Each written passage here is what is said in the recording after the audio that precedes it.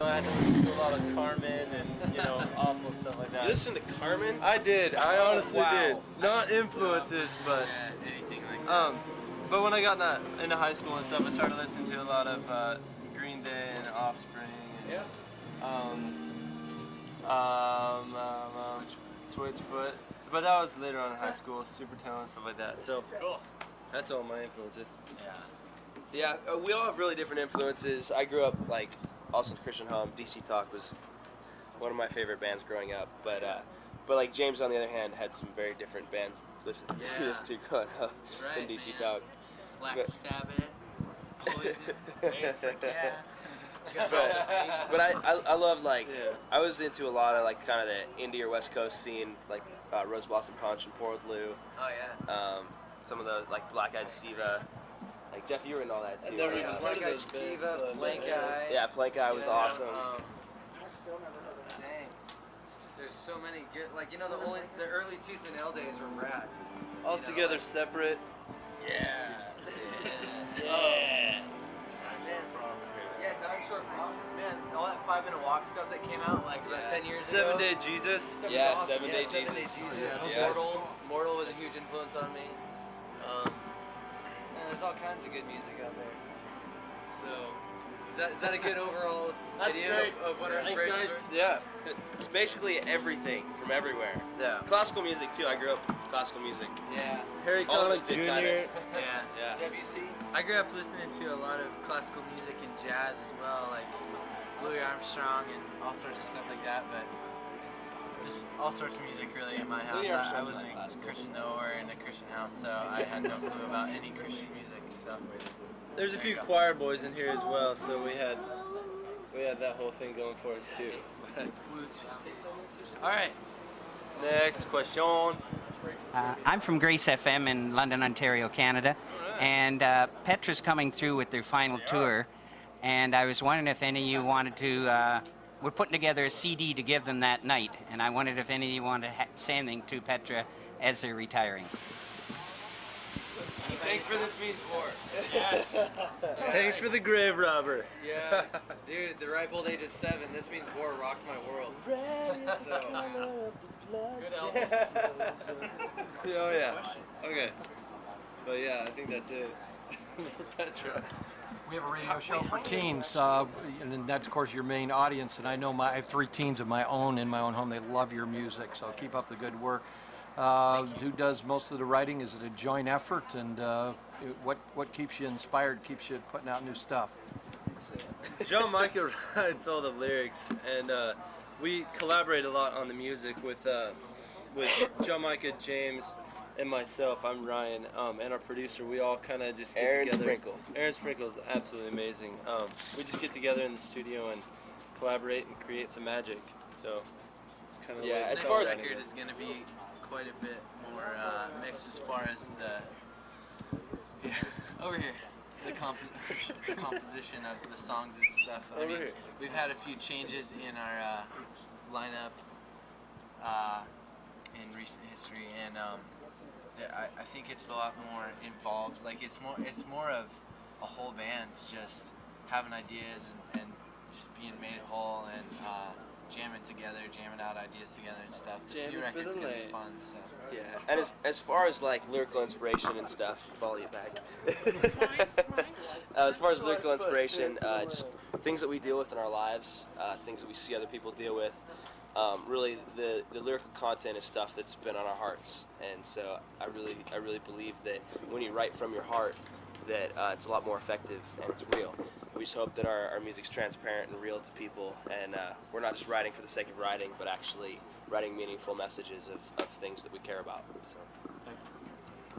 Last year, you guys were on the cover of CCM magazine with the words "The Future of Rock." Is that thrilling or scary or both?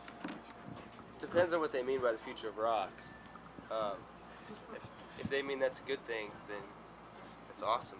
Like if the Christian market has been, there's this weird division between rock and like being evil or whatever in some people's eyes, and then there's some people that just love it, and I think hopefully those lines are beginning to get blurred a little bit, and and if we can be part of that, I think that's awesome.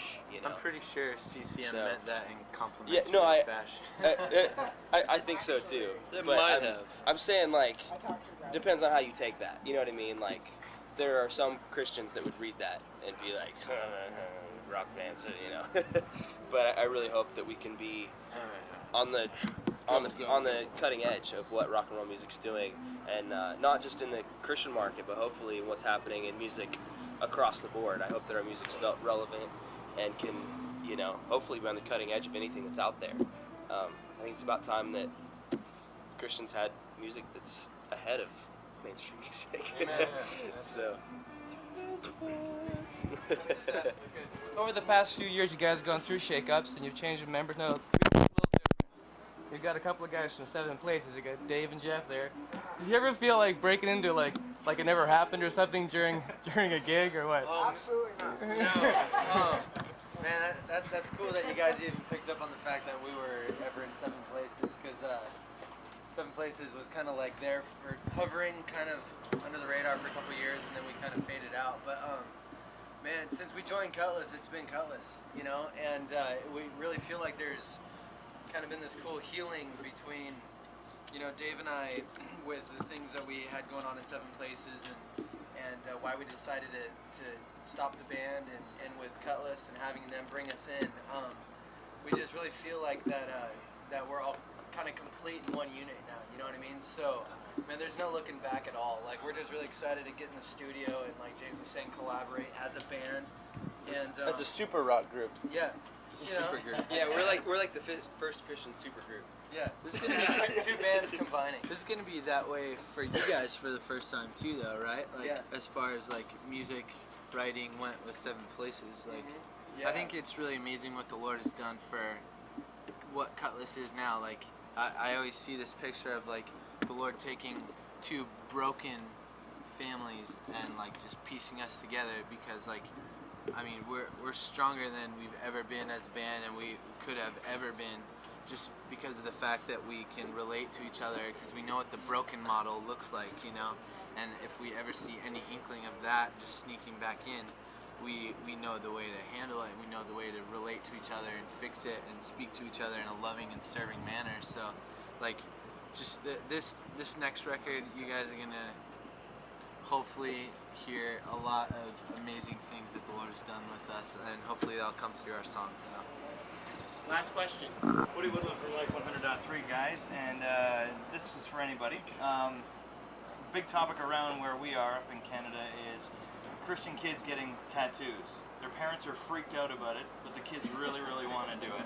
Tattoos are bad. We're doing like a talkback show on the morning show. We're gonna get people to call in. What's your opinion about Christians getting tattoos? James. That's James. All right. Well, you can't see this on the radio, but I am bedecked with ink myself. And my opinion is this. First of all, Jesus Christ cares much more about our hearts, like whether our heart we're dedicated and devoted to loving Him, seeking righteousness, and serving Him all the days of our life, you know. Much more than whether we do or do not have ink on our arms. I think Jesus sees straight through like all of that, and if I'm wrong, I'm wrong, and His grace covers that. But I definitely feel like the tattoos that I've chosen to get on my body are not wrong, because the Lord has just brought around so many amazing opportunities for me to talk to people about, you know, the art that's on me, or just the meaning behind it. You know, they'll see like the little bit of Hebrew poking out under my sleeve and be like, what does that mean? I get to say, well, it says Jesus is my Lord.